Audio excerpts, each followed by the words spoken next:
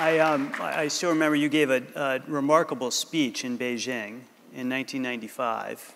Phenomenal speech, very powerful speech in Beijing, where you said women's rights are human rights and human rights are women's rights. And it was shocking at the time in the diplomatic world. And you've been working on women's rights issues for a long time, obviously before that. Can you say a little bit about, what it felt like in that moment? Fast forward, you created an ambassador at large for women's rights at the State Department, been very engaged around the world in advocacy. You have a new book, if I can lift it. The book of Gutsy Women, which is terrific, stories of courage and resilience, including a wonderful account of the late, great Betty Ford that I would recommend to you. So you've been working on these issues for a very long time. How has it felt to struggle on it? What kind of progress do you feel like has been made? And obviously there's a long way to go. Could you say a little bit about the path forward? Sure, and next year, 2020, is the 25th anniversary of the Beijing Women's Conference and that speech that I gave. It's also the 100th anniversary of American women winning the vote. So it's a particularly important year.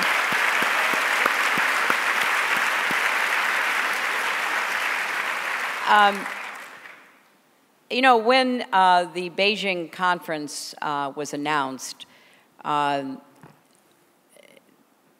there was an American delegation. It was headed at that time by the then UN ambassador, later Secretary of State, Madeleine Albright. It had Democrats and Republicans. It had men and women. It had a real cross-section of Americans. And I was invited to go, and there was a very worried reaction in the Clinton administration, including in the State Department and in the Congress, because they weren't sure that we wanted to draw as much attention as my going would to the Beijing conference. Some members of Congress were upset because China had imprisoned human rights activists and they didn't want me going unless they were freed. And so it was not at all a given. And I was very anxious to go and to be part of that historic moment. And eventually we worked it out. And so I did go. And in the speech, I did take on China. I took on some of their practices, like forced sterilization, the one-child policy. I took on other problems that affected women and families. But it was a turning point in a certain way, because my speech, and particularly that phrase about women's rights being human rights, became a rallying cry. But in addition to the speech, there was something called the Platform for Action that was adopted. And it was adopted unanimously by the 180 or so countries that attended. And it did things that sound very simplistic now, but back then was considered radical. It said that domestic violence was a crime, not a cultural behavior, and that countries should legislate and prosecute domestic violence, which was very controversial back then. So it had a lot of meat in it. And I do think we have certainly made progress. Laws have been changed, practices have been changed.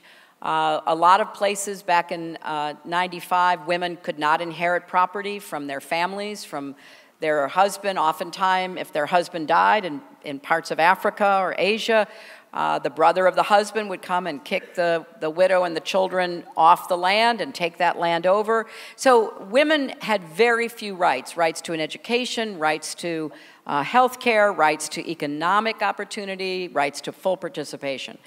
So back at the 20th anniversary of Beijing, back in 2015, I worked with the Clinton Foundation and the Gates Foundation to do a survey about the progress that had been made over the last 20 years, and a number of people will do the same going into the 25th anniversary. So I think the sort of the short story is progress has been made, but not enough.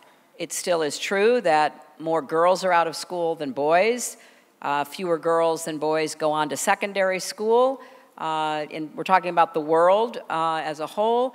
That more health care is denied girls than boys, that economic opportunity is still very difficult. And so when I was Secretary of State, I wanted to do a lot of research into this because I wanted to see two things. One, could you correlate where women had more rights with greater economic opportunity and the growth of a middle class? And could you correlate greater opportunity for women with more stability, more peace, more opportunity? And in fact, you can. And there was a lot of research done by all kinds of institutions, including some of the private business forecasters, that if every country tore down every obstacle to women's participation in the economy, the gross domestic product of every country would go up, including ours. Because if you look at the participation rate of women in the economy, even in our country, it's held back by lack of childcare, lack of leave policies.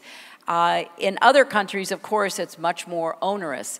So I made the argument in the State Department and in speeches around the world that giving and supporting women's rights, opportunities, and participation is not just a nice thing to do because you want to, be nice to your, your daughters and your granddaughters. It is a really important way of increasing your economic activity and the stability of your country. So I think it's a mixed bag. And, in our book, I wrote this book with my daughter, Chelsea, we highlight 103 women, and it was really hard. We started with hundreds and had to, keep narrowing it down. But we highlight women who persevered through obstacles and terrible difficulties to make a difference. Over at the Ford School, their leadership definition is, working to make a positive difference for others. Well, these women did that. And there's two women I just want to briefly mention who kind of embody the progress.